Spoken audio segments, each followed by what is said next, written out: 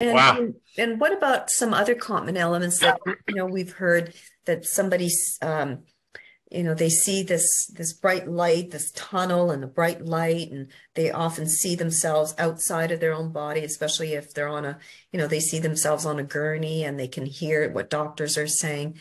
Those are Mhm. also quite common throughout these experiences, is it not?